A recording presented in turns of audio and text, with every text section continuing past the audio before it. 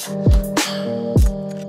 everybody, welcome back to the channel. My name is Jimmy, and today we're going to talk about the Android 15 side of things when it comes down to Samsung One UI 7.0 beta. Now, as you know, this channel has covered pretty much everything that Samsung One UI 7 is able to do, but we didn't really fully talk about Android 15. Now, one of those really nice things that comes with Android 15 is the ability to archive applications.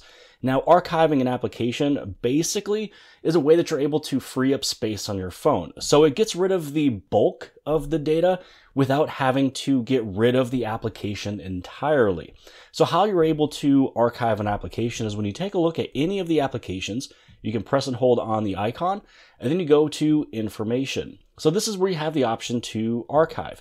So what will happen is that it pretty much got rid of the bulk of the details of any said application that you have archived. So I'm going to do that also with Twitter. So pretty much what will happen here is that a lot of the saved data is now off of the device. It's almost as if you have deleted the application entirely off of your phone, but you still get to keep the application icon, which shows you that you can just re-download it. So you keep the icon and you keep your login information. So this is just a nice way to free up space on your phone, or just take a break from applications. You know, it's still gonna sit there and you can actually just move them out of this folder if you want to. You can put them into something else inside of your application tray, but pretty much it's a way to save space. You still have it just sitting right there. And if you ever wanna go right back inside, you tap it and then you restore it. So the icon will stay there. All the data is basically gone except for the icon and login info, which is super helpful because sometimes if you just go through and you delete an application, that means that you have to go through, reinstall it, and then put in all of your credentials. So that's pretty much it. So now you're just able to go right back inside of the application once it, basically loads everything right back in. So it's just one of those really nice key features of Android 15. Again, save storage space, give you a little bit of, relief from that application if you want to take a little bit of a break without having to get rid of the icon as well as your login info. Now, there's also a lot of other things that are brand new with Android 15, especially on the Google Pixel side of things. It just happens to be that a lot of the stuff that Android 15 added in, Samsung has already had with Samsung One UI.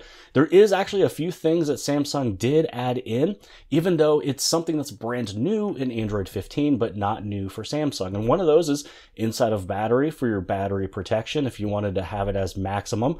So beforehand, Samsung had it at 80. Now you just have all these options here that you can change it if you want it to go to 80, 85%, 90, or 95%.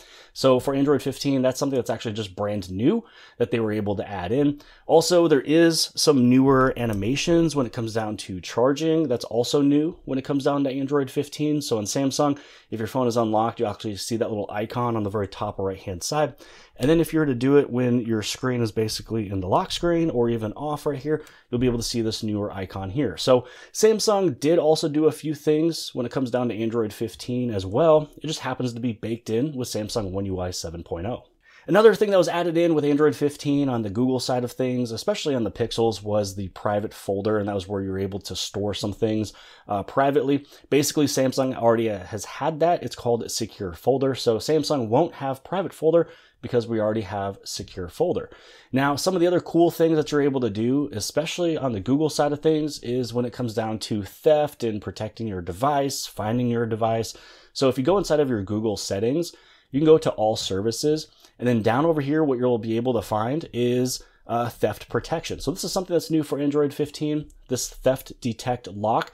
Basically, the screen will lock if this setting detects that someone took your device and ran away.